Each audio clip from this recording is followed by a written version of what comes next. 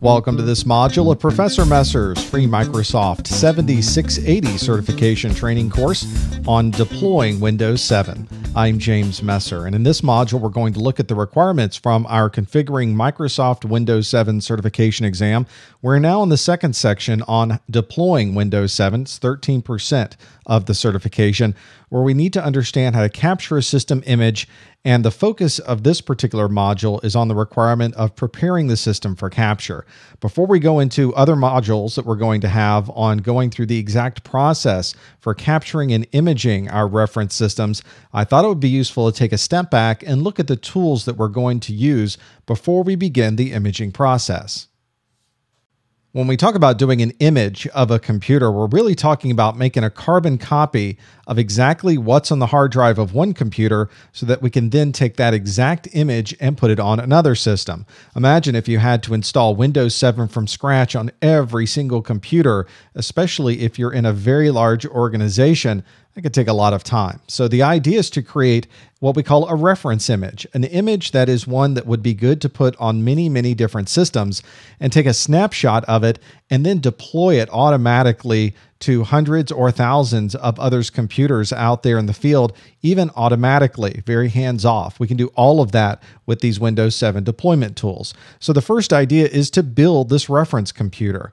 This is the reason whenever you go into large IT organizations, they have standards set up on what applications can run on a computer, and they've tested certain drivers because they've built a system that they know is going to run on a lot of different computers in their environment. Then we actually create the image. We take a snapshot of what's on that computer using a program called ImageX. So we're going to show you how to do that in a future video, but that's what we would use to take that image of a computer and save it off to a disk somewhere that we can then use later. Obviously, the last step is to then take that image and distribute it out to many, many different computers.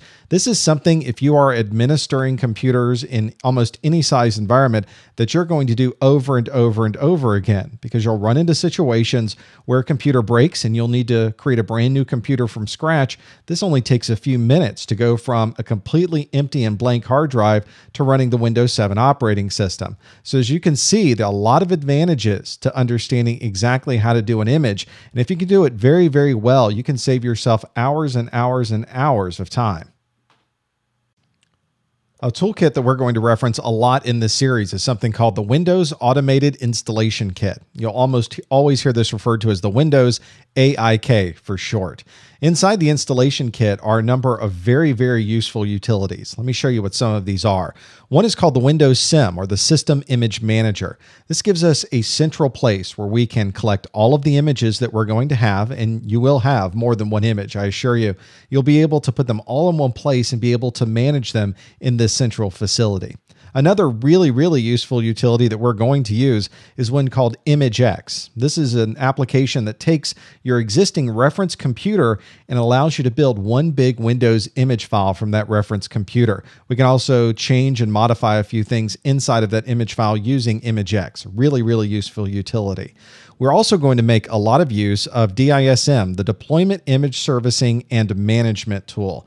This DISM is a command line tool that allows us to make changes to what we have in that Windows image even after it's already been created. So we don't have to rebuild that reference image every time we want to make a change. We can use DISM to change drivers, add other drivers to it. We can add new applications to it. We can put things on the hard drive of that Windows image file. Really, really useful utility. There are a number of tools on the Windows WAIK that we've already used. Here's some of them. The Windows PE is something that we use. That's our pre-installation environment. It's our boot disk that allowed us to get in and configure and set up some of our systems. That's included with the Windows WAIK. We also used, to create that Windows PE boot disk, we used OS/CD-IMG, which takes a lot of files on our system and creates an ISO for us, a boot ISO that we could then burn a CD or a DVD, or take that ISO and put it on one of our memory sticks so we could boot our system up. And in a previous video, we also used the user state migration tool, which we used to take files from an older operating system and migrate them into Windows 7. The Windows AIK is absolutely free to download. All you need to do is go to Google or to Microsoft's website and search for the WAIK for Windows 7. And it's important to put the for Windows 7 on the end because there are other versions of the WAIK. The Windows AIK really will install, though, on any operating system. You can install it, of course, on Windows 7. You can also install it on Windows Server 2008 R2 or Windows Server 2008. It also installs on Windows Vista and Windows Server 2003 as long as you have Service Pack 2 installed. What you're actually downloading is the ISO file, and once you download it, you can burn it to a CD or DVD with a third-party program like IMG Burn or CD Burner XP or Infra Recorder and use those to burn it on your Windows system. Here's my Windows Server 2008 system. I've downloaded the Windows AIK, I burned it to a DVD, I ran the setup program from that DVD, and it has created for me in my Start menu under All Programs, I have the Microsoft Windows AIK.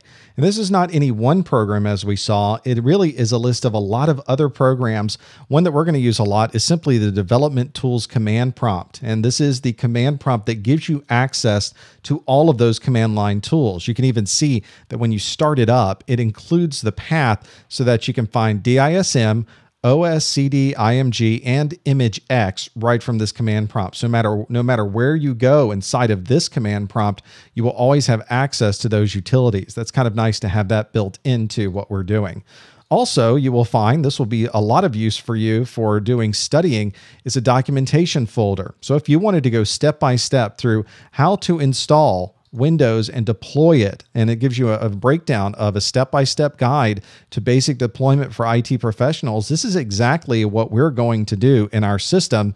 We're going to go through this entire function of building answer files, setting up the Windows PE disk, how to modify different capabilities.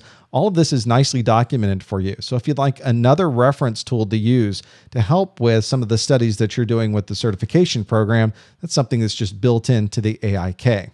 Also in the AIK, you'll be able to make use of this. We have inside of here the Windows System Image Manager.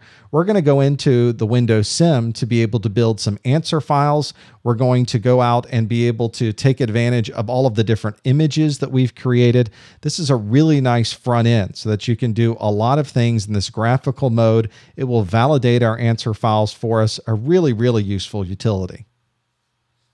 That should give you the framework you need now for deploying Windows 7 and some of the tools that we're going to need over the next number of videos. Let's see what you can remember about deploying Windows 7 and setting these things up. Our first question is, which utility allows you to create and modify Windows images?